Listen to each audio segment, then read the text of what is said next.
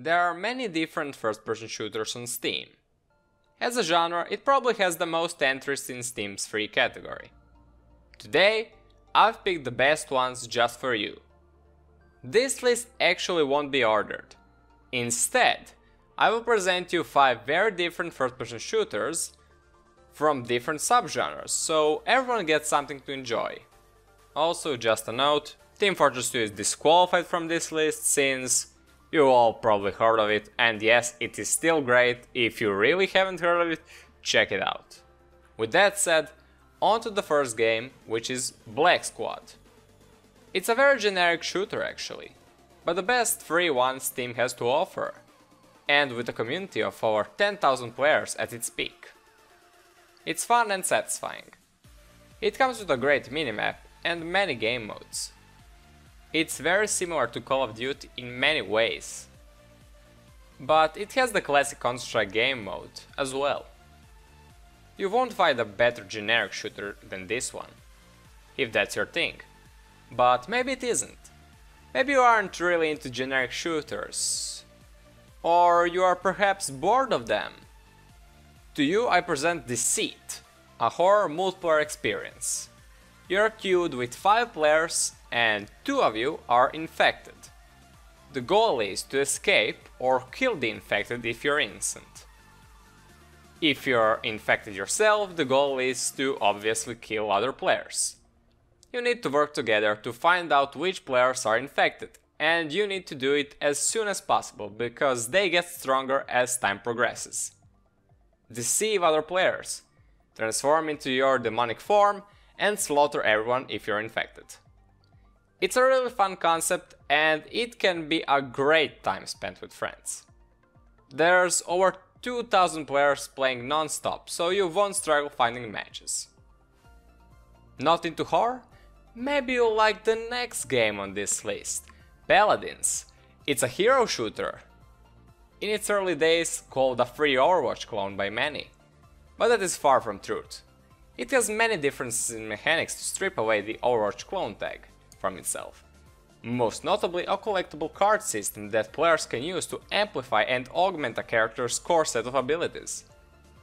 Many people recognize how great this game actually is, with over 30,000 players playing daily at its peak. There is a huge community. The game is also constantly being updated and it has a great competitive scene. Even with Battleborn going free after its failure to beat Overwatch in the market, they still failed miserably to gain any player since Paladins is a well-established option in the free hero shooter market. If hero shooters are your thing, this is by far the best free option out there. But maybe you'd like something a little bit older? Maybe with zombies? No More Room in Hell is your game. It's a co-op shooter in which you need to survive waves of zombies. It's very similar to Left 4 Dead in many ways, but still unique in its own. And it's free. It may be pretty old, having been released in 2011, but it still has many people playing it with over 600 ongoing players. Maybe it has dated graphics, but its atmosphere and fun gameplay make it a must-play for fans of zombie shooters. A few honorable mentions before we get to the last game. If you're looking for a cowboy shooter, make sure to check out Fistful of Frags.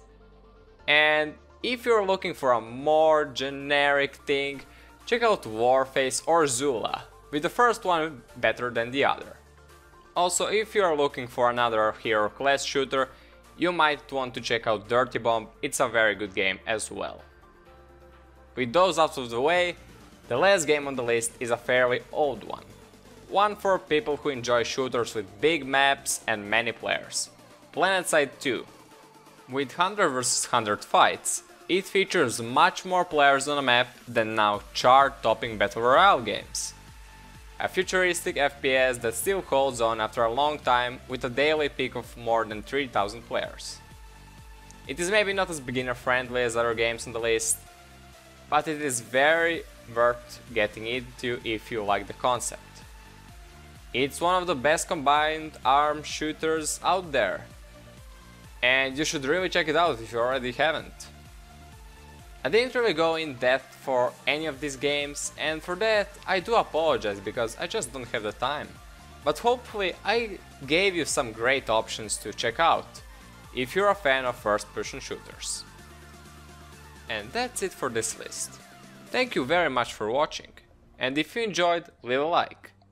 And also if you're interested in more top lists, free games or more great gaming content, consider subscribing.